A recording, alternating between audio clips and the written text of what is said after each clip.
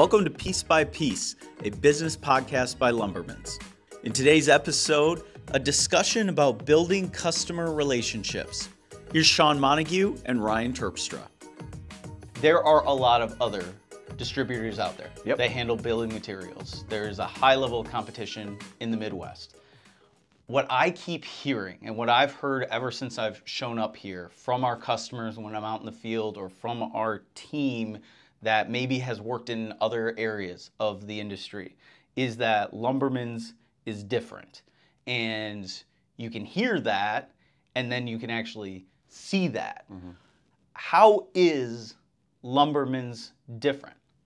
We're not perfect by any stretch of the imagination. So I just want to humbly state that we're not perfect. We fail a lot. You know, when you grow business the way we have had the last few years, failure is inevitable. So there's times that we make a mistake, respond to that mistake the right way. But to answer your question, we fundamentally believe in two things. One is expecting great results, achieving great results, and two is caring for other people.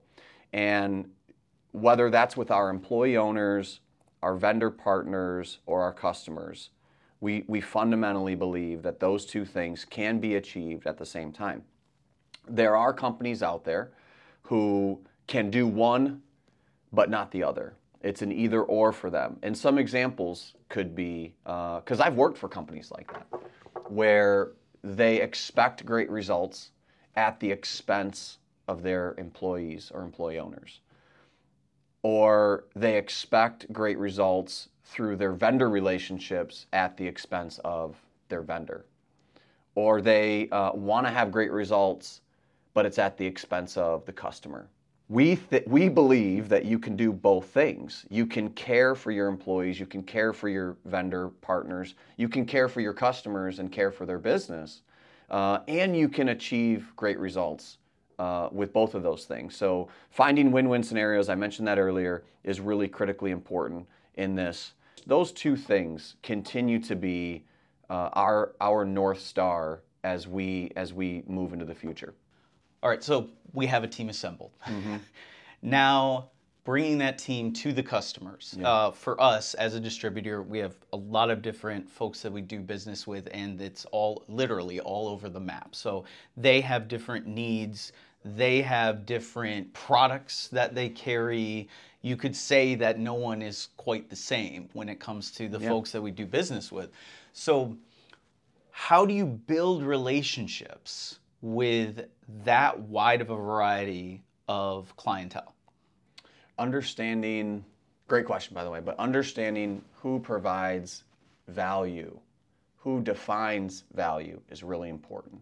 And I say that because I think most times the person selling the product, in this case Lumbermen's, the distributor to the dealer to the customer, it's not up to us to define value to the customer.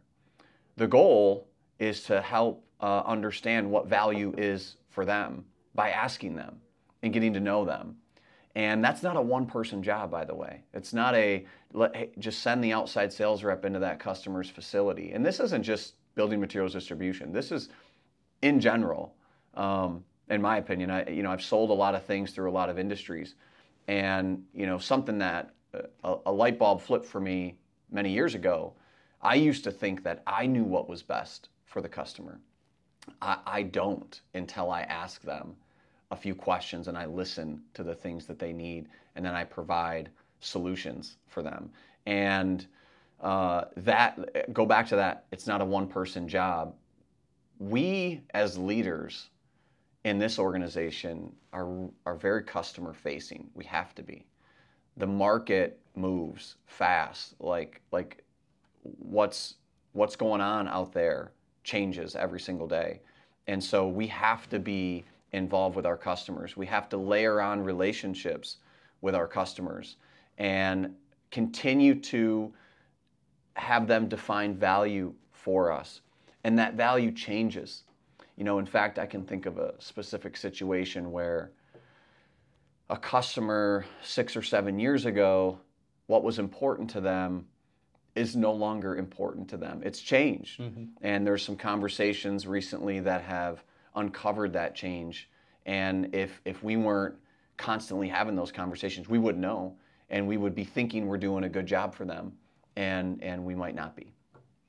So how do you get your team to build the relationships that are necessary to know what your customer needs? Because there's a couple ways you can operate. You can be an order taker and show up and say, hey, what do you want today? Or you can go in there and say, hey, how can we help you today? How do you build those relationships with the customers so that that communication line is open? Yeah, it starts with just your mindset. And there's a famous author that talks about the difference between being a time teller or a clock builder. And we recently had a meeting with our group, actually the entire company, and we talked about the differences between the two.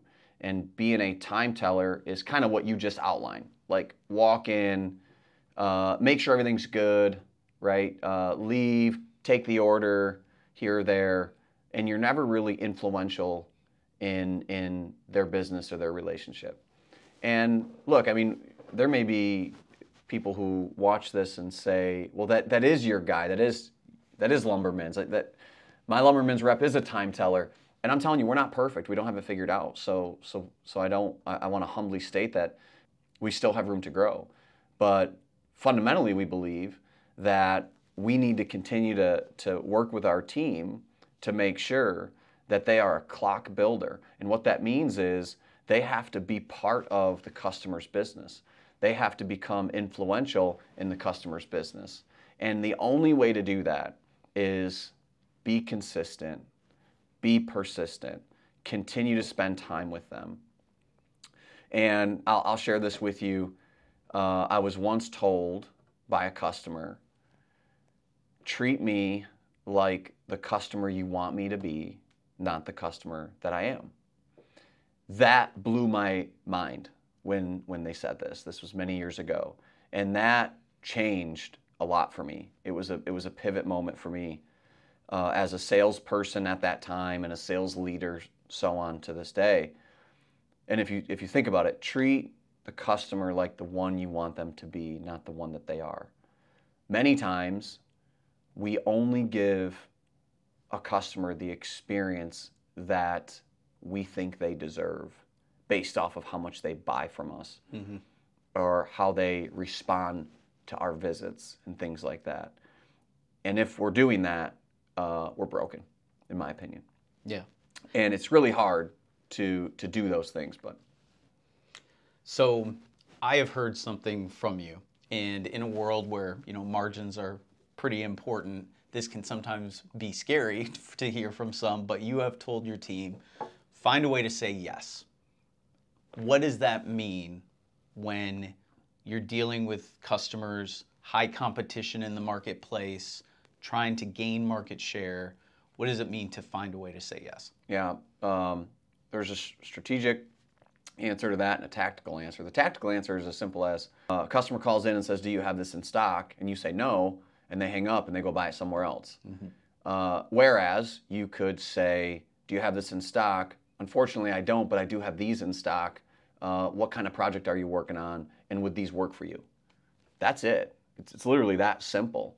I think the strategic answer, and it spreads across every area of our business, including warehouse and delivery and order fulfillment and so on, is we cannot manage each transaction in a vacuum.